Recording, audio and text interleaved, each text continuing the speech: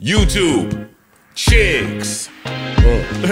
Get ready. You know what to do, chicks. So look at Chick Smooth. Hey, Chick Smooth. Appreciate all the coverage that you've been doing. I've been watching your shit for a while. I just subscribed to your shit too, bro. Hey man, when Drake told you guys it's a 20v1, he really meant it. It's a lot of people in the industry that don't like him. A lot of disses are coming out against him. Now, today, a Kanye West Like That remix diss has dropped. A lot of people are scrambling right now to verify if it's authentic or if it's AI. And yes, we have officially reached that stage. I told you guys on the last videos. Almost damn near every diss that comes out, if the artist doesn't claim it as theirs, if it just randomly quote-unquote leaks on the internet, people are always going to wonder if it's AI or if it's authentic. Now, two people that want to get involved and get in the mix so bad, Adam22 and Kanye West. Yesterday, Adam22 tweeted that somebody sent him the Kanye West Like That remix. Seeing how academics and everybody else in the media has been getting exclusive tracks, you guys knew Adam22 would cloud chase his way into this. Now today, apparently the track is real. Just moments ago, Kanye West took to his Instagram page. He was doing an interview with a platform called The Download, where he actually premiered this Like That remix. So the verse is real. No more AI conversations regarding this verse. It's completely 100% real.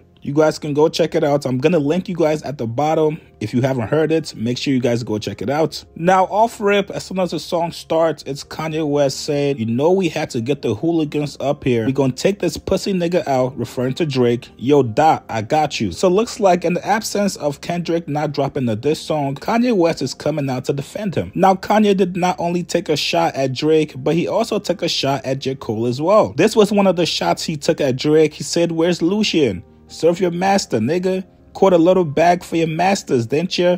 Lifetime deal, I feel bad for niggas. Now, this one is pretty much self-explanatory. Lucian Grange is the CEO of Universal Music Group, which Drake is signed to. Not only that, but there's rumors that they gave Drake a huge deal to sign with them. Now, Kanye also said, y'all so out of sight, out of mind. I can't even think of a Drake line. Nigga, who played J. Cole? Get the pussy dry. Listen, man, you guys get in the comments below. If you're Drake, do you also send shots at Kanye West as well? You guys have had your back and forth in the past. You thought it was pieced up with the whole Jay Princeton coming together, but the man is back taking shots at you again. What do you do? This is quite a conundrum, isn't it, Drake? Tell what you guys think about the Like That remix from Kanye West. Post comments below. Subscribe to my channel and like this video. I'll see you guys later, man.